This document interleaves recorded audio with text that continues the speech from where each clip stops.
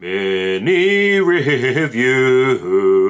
E.T. was a 1982 release for the Atari 2600. In E.T., you play as the extraterrestrial himself, trying to find 3 pieces of your phone to call home. The game is divided into 6 screens that represent different environments from the film, and the phone pieces can be found in pits that are scattered throughout. The game has you constantly dropping into these pits, whether you mean to or not, and then levitating out of them. While you're searching for your objective, there's a scientist and an FBI agent that you'll have to avoid. The scientist captures you for observation, and the FBI agent will steal a piece of your telephone. Every action you make will drain your energy, which can be recharged by picking up Reese's Pieces. Get all 3 pieces of your telephone and make the phone call in the right area, then move to your starting screen and await pickup. Often referred to as the worst video game of all time by people who clearly need to play more video games, it's not good, but at least it's playable.